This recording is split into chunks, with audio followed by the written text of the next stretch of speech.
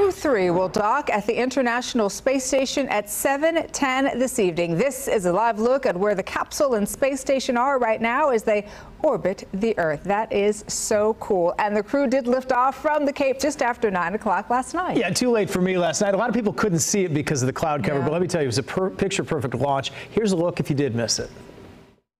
3, 2, 1, 0. Ignition. And liftoff.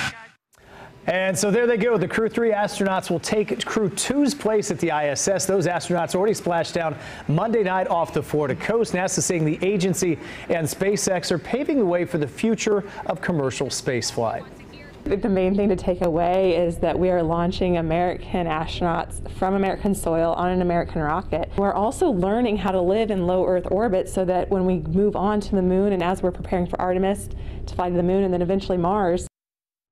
Well, after their 22-hour trip, the astronauts are going to spend 6 months on board the space station doing spacewalks and a lot of research that will help us back here on Earth. Well, people from all over the country came to the Space Coast to watch that launch. The rainy weather yesterday evening did not deter people. We talked to one person who was seeing a rocket fly into space for the very first time. For the first time, it was spectacular. The clouds interfered a little bit, but it was still great for first-timers.